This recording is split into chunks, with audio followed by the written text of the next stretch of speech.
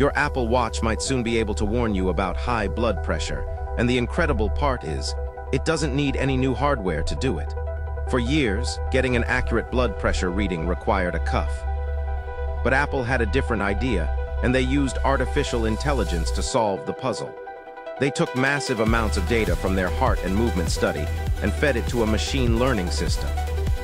The AI analyzed how fast a user's pulse wave travels from their heart to their wrist, something the watch's existing sensors can already estimate.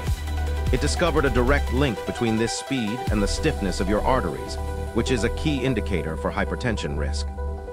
Essentially, the AI taught the watch how to interpret existing data in a completely new way, creating a powerful notification system for blood pressure trends without adding a single new sensor. This is a huge leap for wearable tech. What hidden health metric do you hope AI unlocks next? Comment your ideas below.